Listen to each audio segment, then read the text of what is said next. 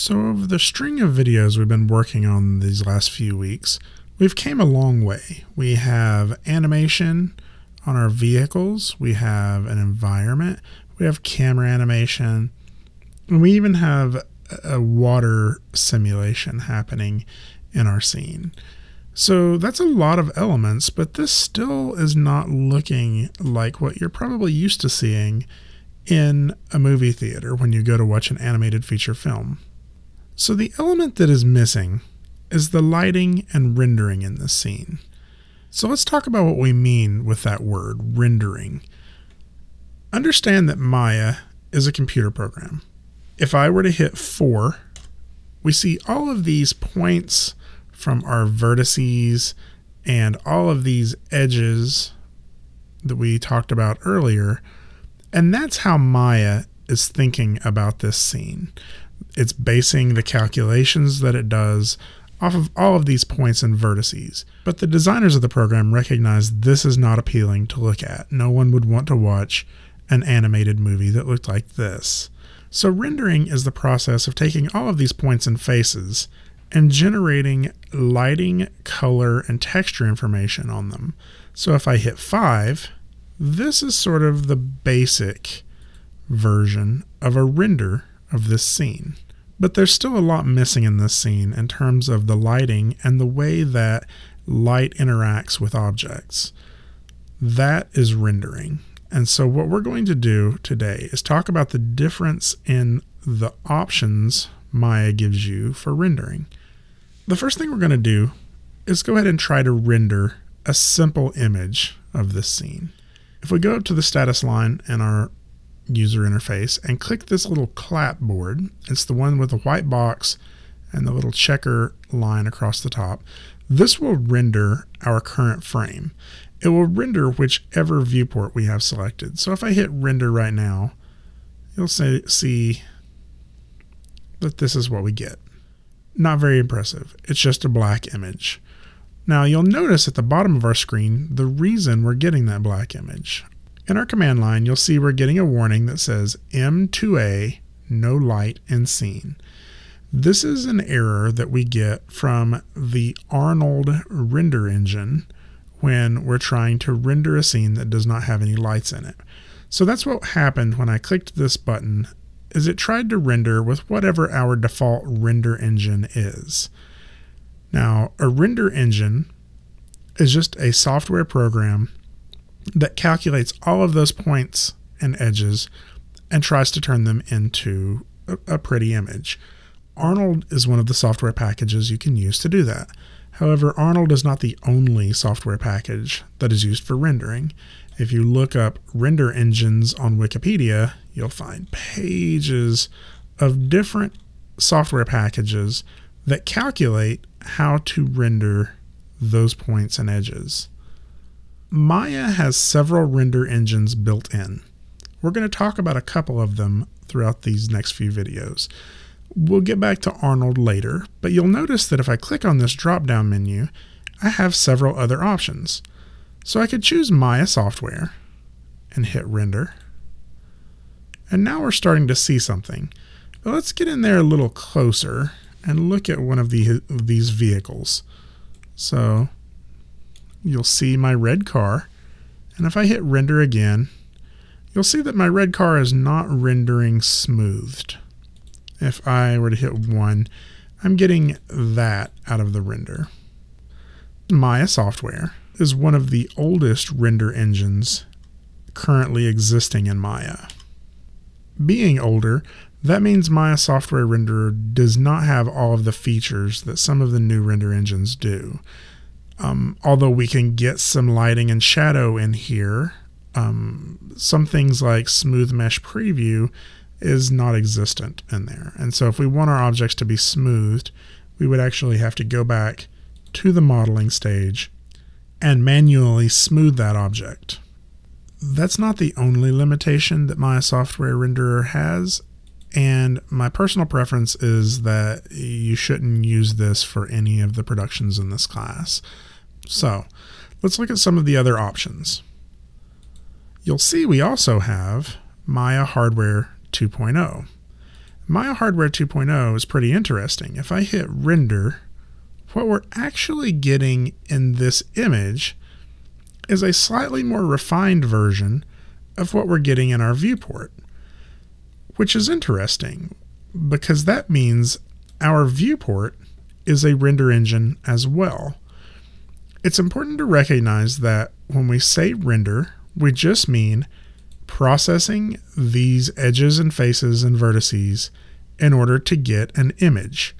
You'll notice that when I rendered in Maya Hardware 2.0, I was able to get an image in approximately 1 second. You can see this at the render time at the bottom of our screen. When I rendered in Maya Software, it took 2 seconds. And when I rendered in Arnold Renderer, it took 5 seconds, even though we can't see anything. This number is important. If I were rendering for an animated film, I could wait several seconds or even minutes for these renders to take place because I'm just going to compile all of those finished images into a video, and that video will play back in real time at 24 or 30 frames a second. However, imagine having to wait several seconds or even minutes for my screen to update whenever I try to tumble around Maya. That would be impossible to work with. If I needed to see that car over there, I would move my mouse and then I would wait for several seconds for the screen to render so I could actually see the car. Imagine another scenario. Many of you play 3D video games. Imagine playing one of those games where you had to wait several seconds for one frame of the character's animation to take place. That would be impossible to play. So what we're seeing in our viewport and what we're seeing in a video game is called a real-time renderer. Hardware 2.0 in Maya is also a real-time renderer. So although it says it's taking 1 second to render, it's rendering in under a second. In fact, we need a real-time renderer to render in 24, 30, or even 60 frames a second as we interact with it. And you'll notice that I can move my scene around and Maya continues to render all of these elements in real time. Real-time renderers are able to render so quickly because they utilize the graphics card for all of the rendering processing. So that means the only thing the graphics card has to worry about is making sure I am able to see these images as I move around my scene. However, that also means real-time renderers usually simplify the process and how they render. That's one of the reasons that video games don't look quite as good as an animation from Pixar or Disney. Some of the calculations are so intensive and complicated that current computers are just not able to do them in real time. So now that we've talked about rendering a little bit, let's look at some of our render options. Up here next to this clapboard we clicked earlier to render our frame, if we go over to icons, we'll see another clapboard with a little cog on it. Usually that cog represents some form of settings. So I'm going to go ahead and click on this. You'll see that this is our Display Render Settings button. Our render settings are where we're going to find all of the different options for our current render engine. You'll see I'm currently set to the Maya Hardware 2.0 render engine. Again, this is Maya's GPU or real-time render engine.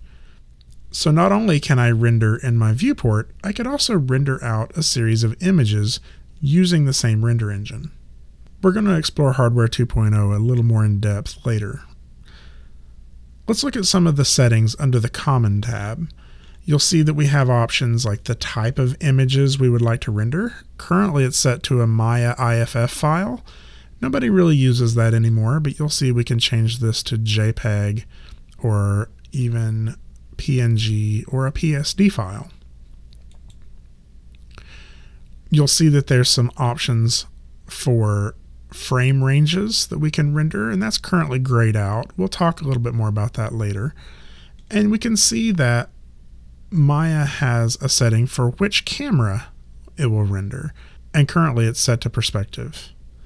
We also see that we have an option for our image size.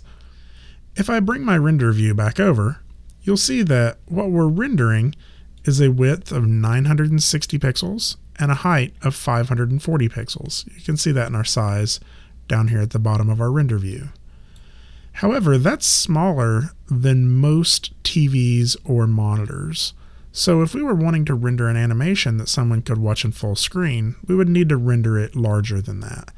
Some of the presets we have in here include HD 720 and HD 1080.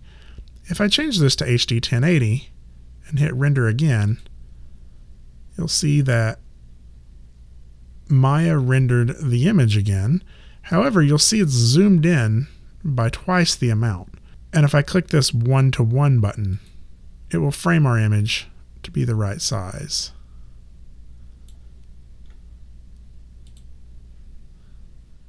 There are several options in the Maya Hardware 2.0 tab here as well. We'll talk about these a little bit more in depth later. You'll see that if I switch to the Arnold renderer, now we get a whole different set of menus. We have options for the Arnold renderer and several other tabs along here as well. There's one other renderer we haven't talked about, and that's the Maya Vector renderer.